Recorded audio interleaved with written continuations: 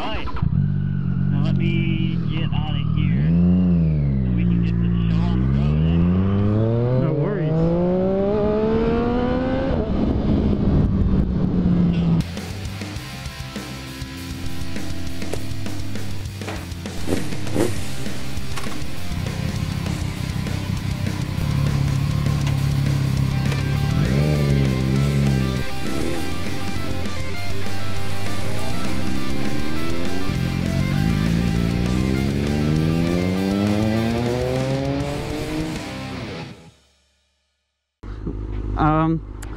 You know, while I'm sitting here waiting, I think this dual vlog thing went over really well. We had a lot of good responses from this. I think it went out pretty well. Yeah, you know, it is what it is.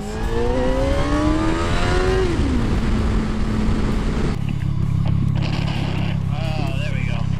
I just really pissed off some car because I accidentally pulled out in front of him, but my turn went a little wide there because I got on the gas, and I was like, well, I know I can outrun him, so. Yeah, that's the thing, when you pull out in front of someone, it's not like you can't fix it. Yeah, it's like, I know I can go faster than you. I know I'm kind of a bit of a prick for having done what I just did, but you never had to slam on your brakes for it, so there's that. I'm just gonna pull over and turn my phone on silent because the guys in the Vic chat are fucking going mental today, non-stop talking. And every time my phone beeps, you cut out, so hang on a sec. Oh, okay, yeah. It'll be fucking annoying, I tell you. Yeah, I have to deal with the same thing quite often, so I'm in 2 or 3 chats that are really big, and it's non-stop all day long. Motovlogger chats are the worst. Oh yeah, all 3 of them, they're bad. Just non-stop. I've gotten to the point where I just turned the do not disturb. Really, why would you get over in front of me like that? I guess I deserve that for what I did earlier. Yeah, it's even worse for me because they don't start until about 3 o'clock in the morning. Yeah. This is ridiculous. Another chat that I'm in is like that. We have somebody in Norway, England, Germany, and then 3 different parts of America. So it's like at 2 in the morning. I'm like, who the fuck is... Oh right, we got people over in Europe. It's like daytime right now.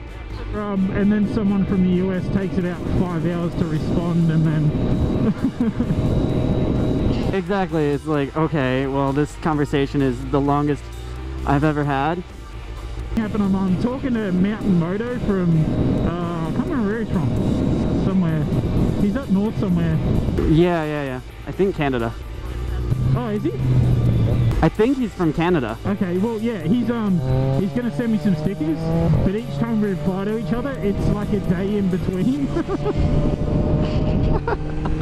That's amazing. Had him alive. I know, it takes so long to get a reply out of some people, and then add in the time zones like that. Just like, man, this is really long. I bought a new helmet and my visor's fogging up like a fucking bitch. Oh, that's the worst, dude. I took my chin curtain out because it was doing that to me. I'm like, I like how the chin curtain sounds, but I can't deal with it fogging up my glasses every morning when I'm trying to go to work and see and shit. So I'm like... When did you take that out? You've taken that out since we last chatted on here, haven't you? Yes, you can tell, can't you? Yeah, it's definitely more windy. It's not terrible, but there's definitely more wind. Yeah. It's, I mean, I usually ride with it in, but today I was like, nope, not gonna do it. It was like super cold this morning, so I'm like, I know it's gonna fog up my glasses. I can't do this. Yeah, all the helmets that I've ever had have always had the coating on the back of them, but I bought this Shoei, and apparently Japanese helmets, they're not allowed to put anything on the inside of the visor.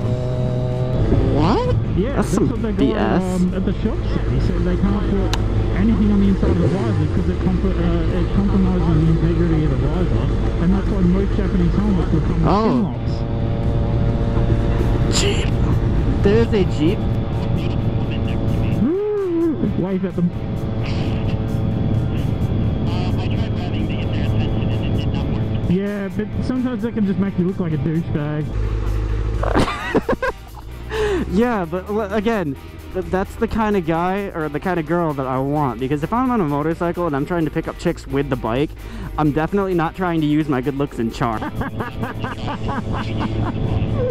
Yeah, that's fair enough. The girls are the ones that are like, asshole. Then I'm like, yeah, you know what? You're not the kind of girl I was going for at this point in time. What I want right now is a bike slut. I want that bitch that's just like, you got a bike, I want you. Yep, and you get on the back wearing no clothes because that's what bike sluts do. Fucking booty shorts and a tank top. How bad you would feel if you crashed when they were dressed like that. She got on the bike, man. Yeah, my girlfriend rides with me all the time, and I've literally never let her get on the bike without a jacket, helmet, gloves, and decent shoes. I did the same thing to both the girls that I've had on my bike. I'm like, I'm responsible for you. I can't do this. You have to have. Oh, that's a nice Jag.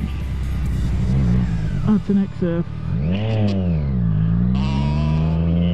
We don't get a lot of nice cars here, dude. We really don't.